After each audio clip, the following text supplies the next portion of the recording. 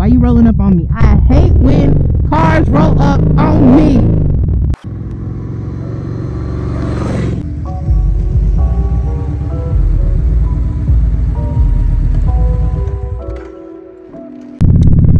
And we're off, but first we gas up.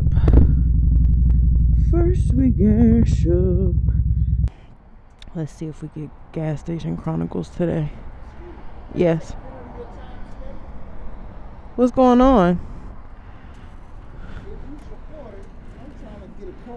I'm trying to equal this to 157. Anything you can do to help me out? 157? Yeah, that's all. I'm trying to get me a cold beer unless you want to go and buy it for me. You getting a beer? Yes, man. Hold on. Let me see. Let me see. But a beer though? Yeah, I feel conflicted. I feel conflicted paying for a beer on a Sunday. Drink responsibly. Drink responsibly. I said drink responsibly.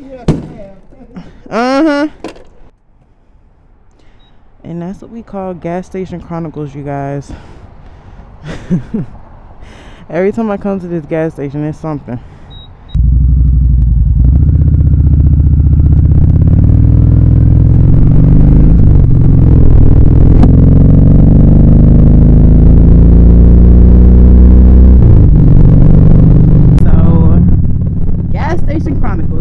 A series of YouTube videos I can do, because I promise y'all I would have lots of content about that.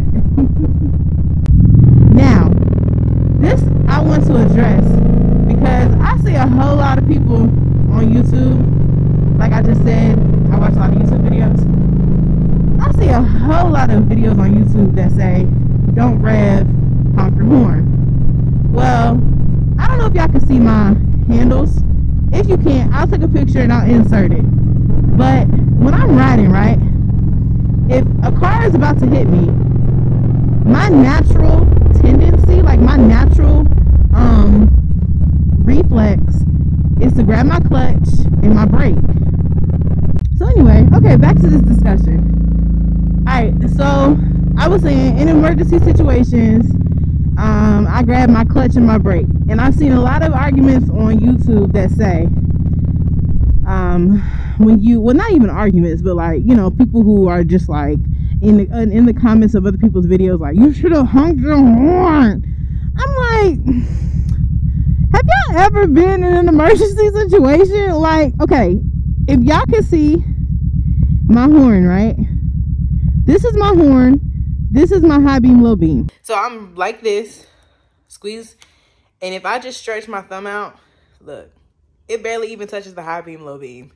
So I have to, like grab the clutch and push the seat. No. So my hands are little. Oh shit.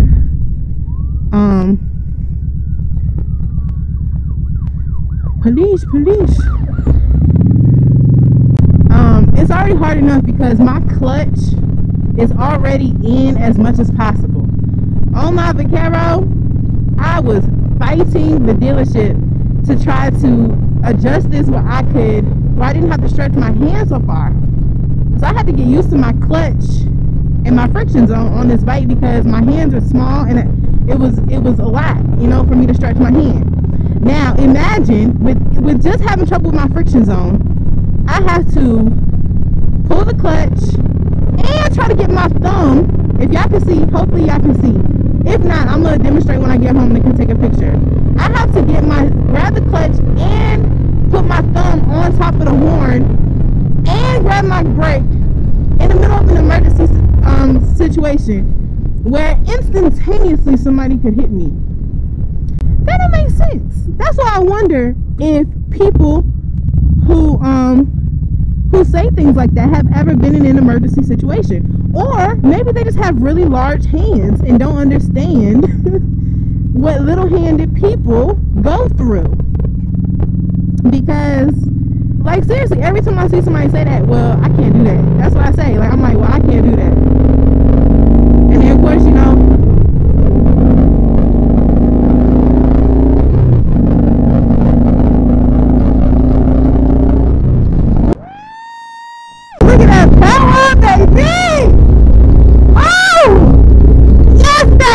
Yes! Take me there! Take me there! Take me there! Okay, I'm sorry. Story short, you know how people always say that after they talk for 15 minutes? Long story short, I have small hands. And in an emergency situation, okay, why you rolling up on me? I hate when cars roll up on me. Okay, so, like they're right on my ass. Back up.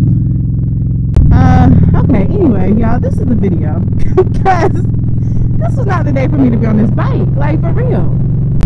I am in full support of honking your horn versus revving your engine in an emergency situation. Let me put that on the record.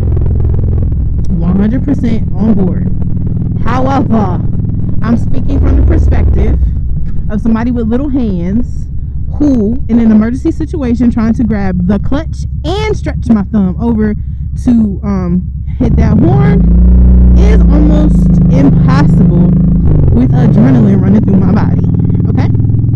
Just want to put that on the record. So, now, if you do want to comment, you can tell me how I can fix that. You can tell me, how do I get my horn on the left and my high beam low beam on the right? Okay? Tell me that. Tell me that. Drop a useful comment. So you can help a sister out. But yeah, y'all, this is gonna be the end of this video. This is not at all what I expected this video to be. But hey, you know, spontaneity is a spice of life. Anyway, I'll see y'all next time for the next ride and for that 100 subscriber giveaway.